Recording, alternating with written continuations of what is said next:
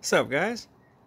Well, last time you saw this computer, it had a 980 Ti in it, but now it has a 1080 Ti. I decided to put my old 1080 Ti in this computer. Other than that, though, everything else is exactly the same.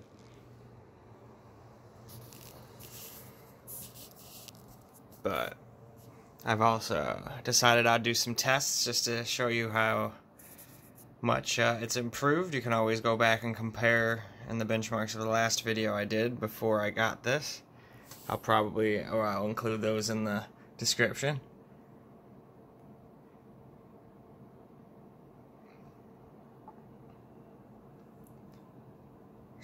This is just showing everybody the specs of the computer, so for people who are interested and haven't seen any of my videos before. Alright, I don't need those. That I'm going to leave open for temperatures. And we're going to do the same thing as last time on my other computers. Just do some 3D mark and a couple of superpositions and whatnot. Time spy.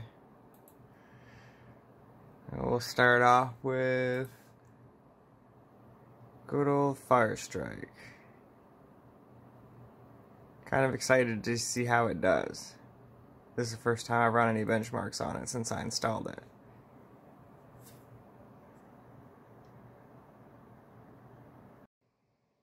Well, alright.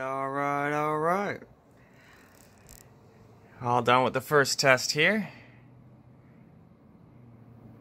It got a little bit worse than it did in my other computer, but I figured it might do that. I feel like a 1080 Ti might be able to fully saturate PCI Express 2.0 lane. Not really sure though, so it's only like 1,000 points behind, so it could just be, you know, the processor holding it back or something. I'm not sure.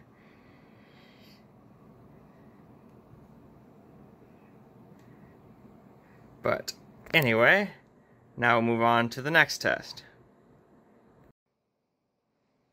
So here's what it gets at Firestrike Extreme.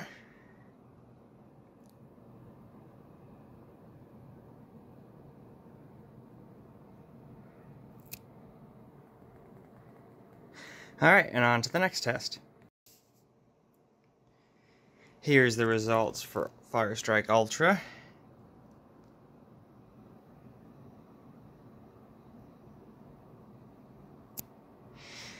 And on to the next one.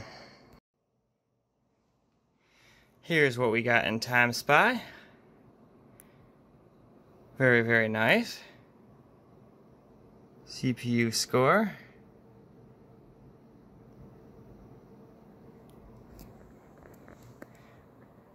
Alright, on to the next test.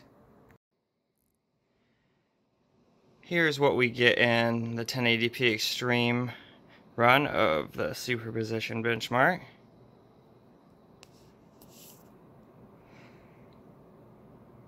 So now we'll move on to the next test.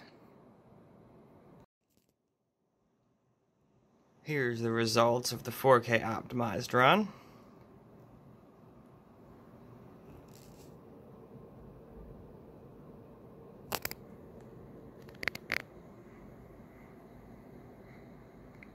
And on to the last test.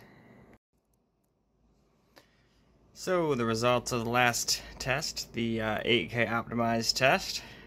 Here are our results.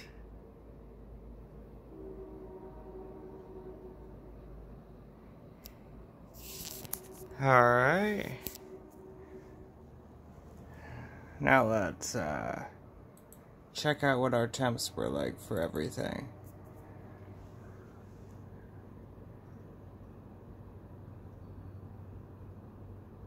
Okay, so nothing too bad at all there.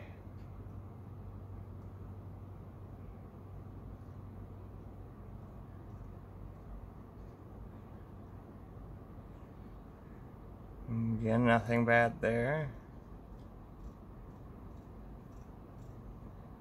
Alright, there we go, the GPU. So we got up to a maximum of 58. It idled at a minimum of 24.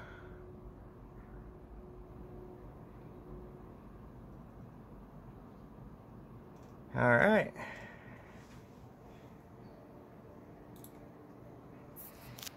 Well, it's a pretty awesome computer now too. So now I have two pretty awesome computers. Although that processor and PCI Express 2.0 is probably holding that thing back, so I'm probably going to upgrade that thing.